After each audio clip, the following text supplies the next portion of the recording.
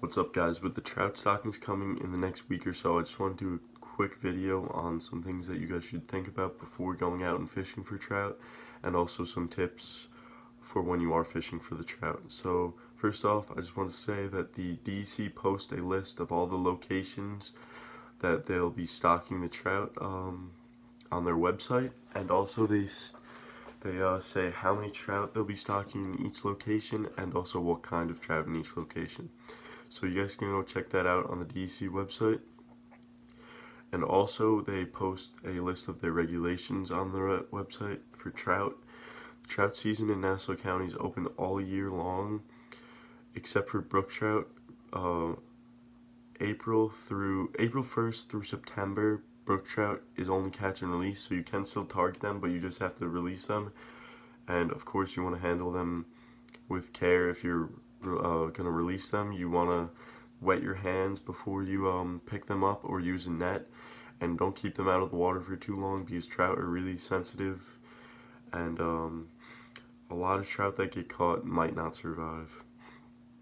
And then in Suffolk County, there are certain lakes where there are a minimum size and also catch and release only starting in April, so check that out before you go fishing for trout in Suffolk.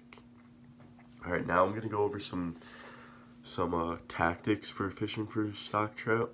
My favorite tactic for fishing for stock trout is inline spinners. I feel like it covers the most water and it catches the most fish for me. And it's also probably my favorite way because it's the most fun. It's like when the trout hit it, they hit it really hard, and it's just the most fun way to catch stock trout for me.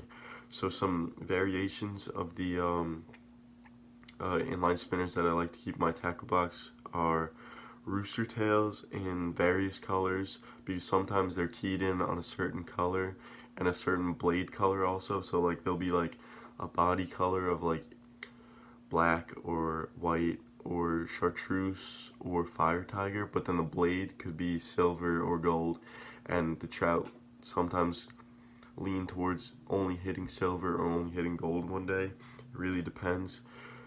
They can this is more for after like a week or two that they're in there, but the first week they normally hit anything. And then also I like to have MEPS inline spinners in gold and silver, because like I said before, they're sometimes keyed in on the different colors of the blades. And then also my last inline spinner that I like to throw is the Vibrex Minnow Spin. It's good to be like, the Vibrex Minnow Spin has like a bigger presentation because it has like a bigger body as opposed to the rooster tails and the MEPS. So if you want to get bigger trout, sometimes the bigger trout will tend to hit the minnow spins more often. And okay, my next favorite tactic for stock trout is trout magnets. I like to have the assorted kit you can get on Amazon. It's like $10 or something. It comes with all the jig heads and all the different colors. So this is good to have in case you want to switch up your colors. Like this will last me like almost 2 years, the single variety pack, because there's a ton of magnets in there and also a bunch of jig heads. But ways to fish the trout magnets, depending on like what type of body of water you're fishing, and like just how the trout are acting at that the time that you're fishing. So one way to fish for trout with trout magnets is you can just put it on the jig head, cast it out, let it sink, and then reel it in really slow. Sometimes they'll hit it on the drop, and also sometimes they'll hit it on the retrieve in. So that's a good tactic for fishing like a lake, and if they're like active throughout the whole lake, that's a pretty good tactic.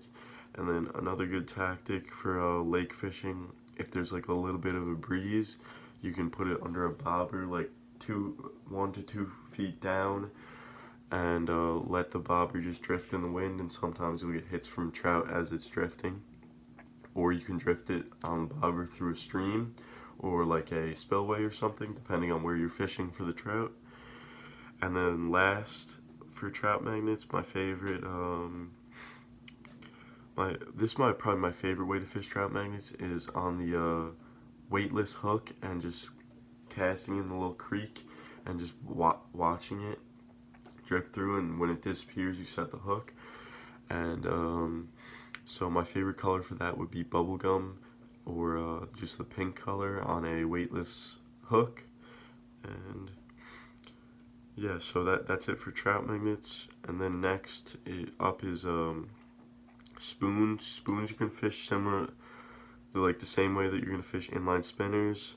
The best two spoons for me are Castmaster and Phoebe spoons. You can have a range of sizes and a range of colors. Well, actually, I only really keep gold and silver spoons in my tackle box, but I don't know if I mentioned this before, but you're gonna want to fish the inline spinners like medium retrieve, and same with the spoons. And you could let the spoons drop first, and sometimes they'll hit them on the fall. Not really as often as they'll hit the trout magnets on the fall, but you could get that sometimes with a very aggressive trout early in the stocking. And last, I never really like to use it. It's never really worked for me, but power bait under a bobber or off the bottom with like a little split shot. It works because they're eating the pellets in the hatcheries, but I don't like to use it. I don't think it's that fun, and I don't know, I just don't like to use it. I prefer to use lures. So thank you guys for watching. If you have any questions about trout stocking or any questions about the tactics that I went over in this video, just drop a comment below. And please, if you liked what you saw in this video or any of my other videos, subscribe to my channel for some more content coming soon. Thank you guys.